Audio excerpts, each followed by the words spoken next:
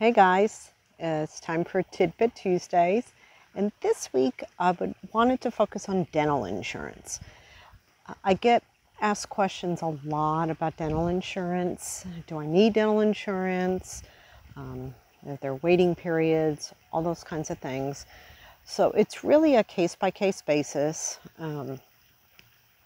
Dental insurance can be very pricey, and a lot of times there's waiting periods. So depending on what your needs are, dental insurance may not make sense. If you have a lot of work that needs to be done, you can get plans that again will pay out $1,500 to $2,000 a year, which is not a whole lot if you need a bunch of work. And then there's waiting periods for major services. So a lot of times, I talk through this with my clients. What do you need? You just get cleanings, checkups. You have kids that need oral surgery, those kinds of things. If you can get dental insurance to your employer, that's usually your best bet because the waiting periods are usually waived. And so you can get treatment done, and it's pretty affordable compared to just getting it on your own. And then you can use it right away and get some help to alleviate some of the costs. But if you don't have access to get a dental insurance through an employer, then we need to look at doing individual plans that kind of fit your needs. Again, I ask all the questions to find out what your needs are. The biggest player for dental insurance is Delta Dental. They're nationwide. They have a huge network. It can be sold individually. But again, there's some limitations on major stuff. So if people just want coverage because they're worried about needing work later on, then it's a great tool. It does have in and out of network benefits. Of course, you're going to save tons of money if you stay in network. It's nice because the network's very large. So that's the one I generally recommend. And then the other thing that some people do are dental savings plans. There are various ones, and I always say check with your provider to make sure, even though they're on my list, let's double check and make sure they accept it. But a dental savings plan can really be an awesome tool that people use. It's much more affordable than month-to-month dental insurance. You pay a yearly amount. For a family, it's usually about $170 for the whole year.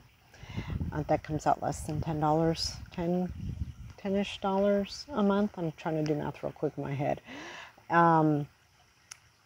And what it is, you do have to use network doctors, but you get the same pricing as if you had dental insurance. And what do I mean by that? Well, with the dental savings plan, let's say you have one that doctor, if they normally take, let's say, Aetna dental insurance, then if you have that dental savings plan, the Aetna dental savings plan, then you get charged the Aetna pricing, which is basically giving you a discount.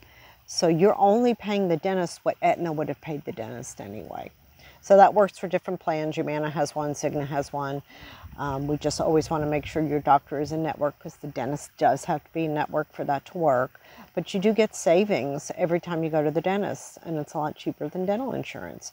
And I've had people utilize those dental savings plans and be a cash patient for oral surgery and things like that, and also get another discount on top of that. So that is one way that you can save some dollars by using a dental savings plan. And then there's other plans. Carrington has one that you still get the discount even if you haven't met the waiting periods. So sometimes that's a fit for people, but again, you staying in network, you're going to save money. You're not going to get a discount if you go out of network. So it's a case by case. I sit down, kind of talk about your needs. But what's really cool is if we want to do a plan through your employer, or you're a self-employed person and have employees and want to give them dental insurance, I get asked that a lot. Some employees would rather have dental vision than have medical because they're dealing with the medical. They want dental vision, and that's a really affordable option for employers to offer that to their employees as a benefit.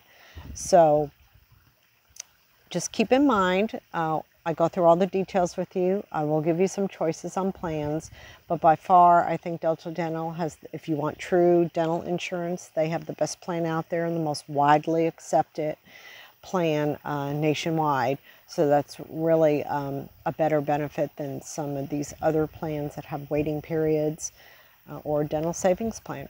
So get with me if you would like to discuss those options. hop on over to my website, JCAP Consulting, schedule a time with me. And until next week, I'm going to talk about vision insurance next week. Peace out.